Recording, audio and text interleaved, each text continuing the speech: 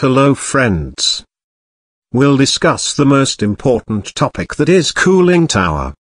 Cooling water is the most useful utility in the process industry. Let's see what is utility. Utility is an inseparable part of process plant. It is not counted directly as a product, which leaves company premises. But ignoring them may have significant effect on overall profit. So what are the utilities? Steam, cooling water, air, refrigerant, brine, hot oil, inert gases like nitrogen, helium, argon, electricity are considered as the utilities. Now let's compare the cooling utilities. We have two different options to use as the utility. One is cooling water and another is cooling air. So first point is cooling water have higher heat transfer coefficient compared to air. Highest temperature of cooling water is fixed and there is no such limit in air. If we use cooling water, the equipment will be smaller size compared to air. Cooling water having higher operating cost compared to air. Now let's start our topic of discussion, that is cooling tower. Content we will discuss are: types of cooling tower, performance evaluation of cooling tower, efficient system operation, flow control strategies, energy saving opportunities, assessment of cooling tower and more. Let's start the topic. Cooling towers are a very important part of many chemical plants. The primary task of a cooling tower is to reject heat into the atmosphere. They represent a relatively inexpensive and dependable means of removing low-grade heat from cooling water. The make-up water source is used to replenish water lost to evaporation. Hot water from heat exchangers is sent to the cooling tower. The water exits the cooling tower and is sent back to the exchangers or to other units for further cooling. Working principle: humidification operation. This operation is concerned with the interface transfer of mass and of energy which result when a gas is brought into contact with a pure liquid in which it is essentially insoluble. The matter transferred between phases in such cases is the substance constituting the liquid phase, which either vaporizes or condenses. High-sense mass transfer is only feasible when gas is unsaturated with vapor. Now let's check the components of cooling tower. Major components of the cooling tower are as per below: 1. Frame and casing. 2. Fill, splash/film. 3. Cold water basin. 4. Drift eliminator. 5. Nozzles. 6. Fans. Frame and casing. Most towers have structural frames that support the exterior enclosures, casings, motors, fans, and other components. With some smaller designs, such as some glass fiber units, the casing may essentially be the frame. Fill. Most towers employ fills, made of plastic or wood, to facilitate heat transfer by maximizing water and air contact.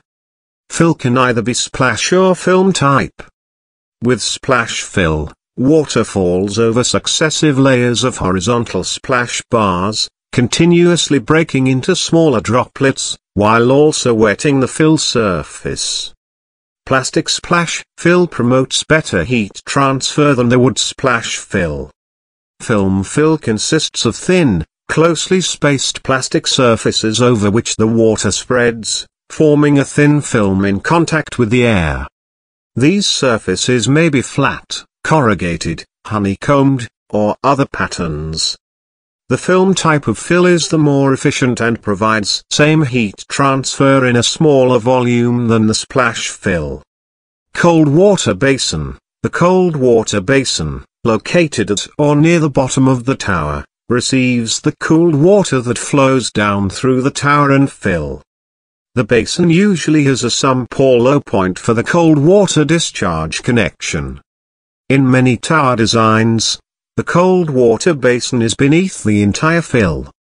drift eliminators. These capture water droplets entrapped in the airstream that otherwise would be lost to the atmosphere. Air inlet. This is the point of entry for the air entering a tower. The inlet may take up an entire side of a tower across flow design or be located low on the side or the bottom of counterflow designs. Louvers. Generally, cross-flow towers have inlet louvers. The purpose of louvers is to equalize airflow into the fill and retain the water within the tower. Many counterflow tower designs do not require louvers. Nozzles. These provide the water sprays to wet the fill. Uniform water distribution at the top of the fill is essential to achieve proper wetting of the entire fill surface. Nozzles can either be fixed in place and have either round or square spray patterns, or can be part of a rotating assembly as found in some circular cross-section towers. Fans, both axial, propeller type, and centrifugal fans are used in towers. Generally, propeller fans are used in induced draft towers, and both propeller and centrifugal fans are found in forced draft towers. Depending upon their size, propeller fans can either be fixed or variable pitch. A fan having non-automatic adjustable pitch blades permits the same fan to be used over a wide range of kW, with the fan adjusted to deliver the desired airflow at the lowest power consumption. Automatic variable pitch blades can vary airflow in response to changing load conditions. Now let's discuss about the types of cooling towers. Majorly it has been classified in two types. One is natural draft, and second is mechanical draft. Natural draft towers use very large concrete chimneys to introduce air through the media. Due to the large size of these towers, they are generally used for water flow rates above 45,000 cubic meters per hour. These types of towers are used only by utility power stations. Mechanical draft. Mechanical draft towers utilize large fans to force or suck air through circulated water. The water falls downward over fill surfaces, which help increase the contact time between the water and the air. This helps maximize heat transfer between the two. Cooling rates of mechanical draft towers depend upon their fan diameter and speed of operation. Since the mechanical draft cooling towers are much more widely used, the focus is on them in this chapter. Mechanical draft towers.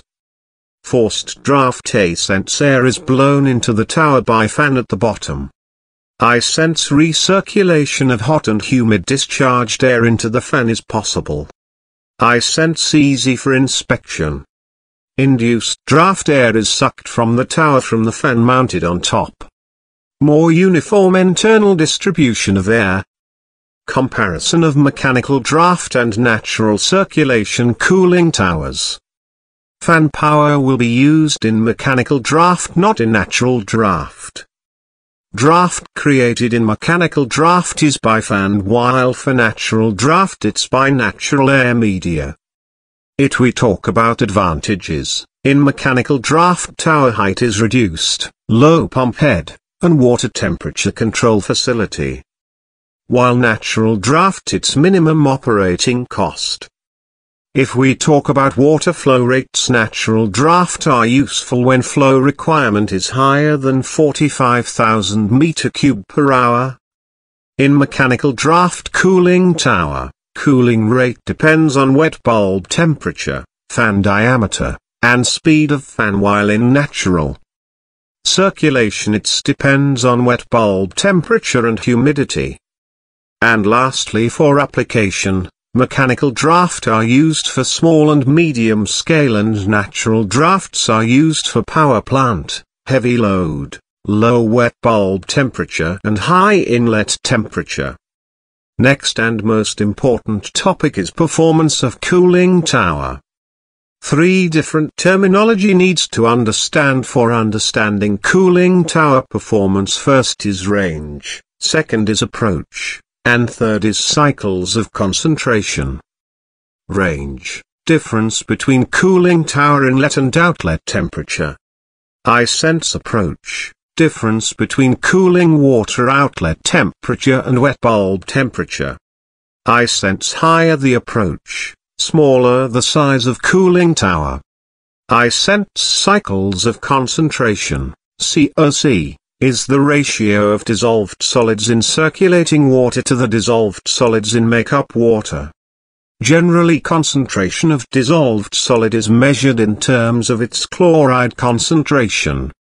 Material balance around cooling tower. As per the diagram, the terminology used for the material balance are mentioned in cooling tower. We need to add makeup water, which is denoted by MC equals circulating water unit of meter cube per hour, E equals evaporated water in meter cube per hour, W equals windage loss of water in meter cube per hour, D equals draw off, or blow down, water in meter cube per hour, XM equals concentration of chlorides in makeup water, M, XC equals concentration of chlorides in circulating water, C. So overall balance is M, that is equal to sum of E, W and D, that is sum of evaporated water, windage loss, draw off. Same way for chloride balance equation is mentioned. Now let's check the parameters for the performance of cooling tower. Blowdown losses depends upon cycle of concentration, COC, and could be given by following equation. Performance of cooling tower blowdown losses depends upon cycle of concentration, COC, and could be given by following equation.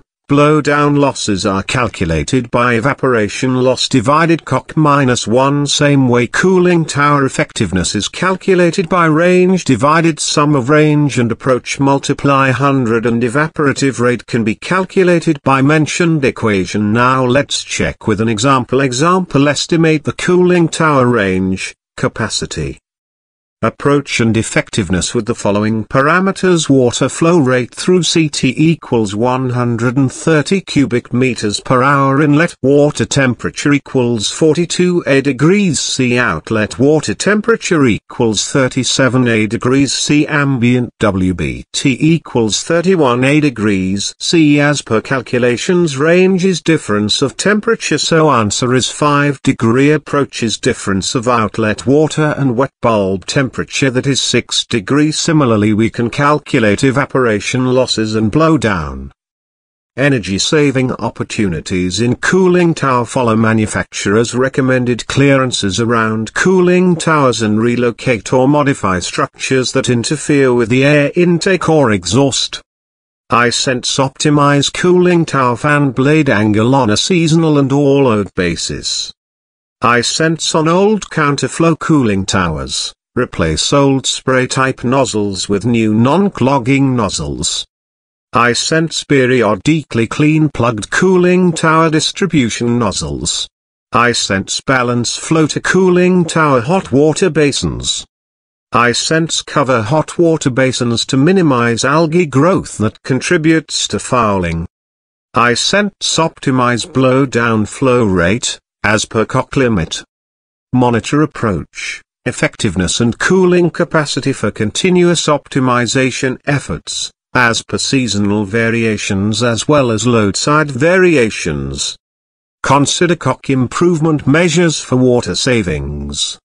I sense consider energy efficient blade adoption for fan energy savings. I sense consider possible improvements on CW pumps WRT efficiency improvement. I sense control cooling tower fans based on leaving water temperatures, especially in case of small units. Factors affecting cooling tower performance. Capacity affecting parameters are heat dissipation and circulated flow rate with range. For range, process side dictates its determination, function of the heat load and flow. Circulated approach and wet bulb temperature, in that closer the approach to the wet bulb, more expensive the cooling tower due to increased size of tower. Ranking parameters to be considered in sizing of tower is in the order of approaches first, then flow rate, followed by range, finally to wet bulb temperature. Fill media, types, splash fill or film fill cooling tower fan, sized to move a specified quantity of air through the system at a specified site. So this is all about cooling tower. For any query or suggestion, please comment. Request for like and subscribe the channel for the further update. Thank you very much for watching. Regards, Chemical Engineering World Russia Chanel team.